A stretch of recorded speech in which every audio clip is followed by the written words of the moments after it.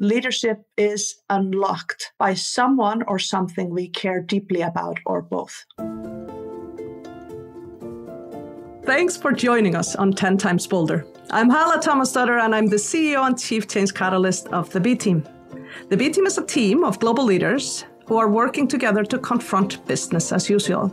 And on this podcast, we're trying to create bold space to discuss brave leadership for a better world.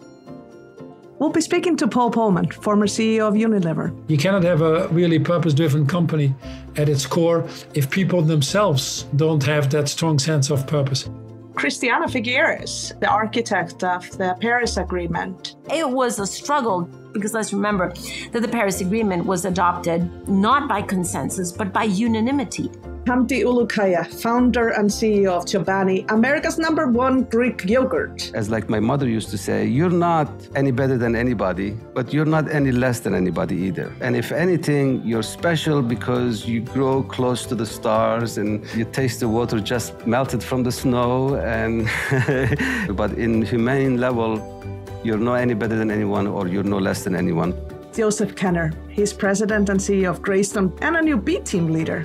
There is clearly a disconnect here, and as leaders, we've got to figure that out. It starts with the employment. It starts with where we're looking for people. It starts with how we look at our practices, and we do something different. Because if anything, what this moment is calling for, something different. And I will be looking to you to think hard and long about how you might unlock 10 times bolder leadership in you. This is not the work of one. This is the work of all of us becoming one.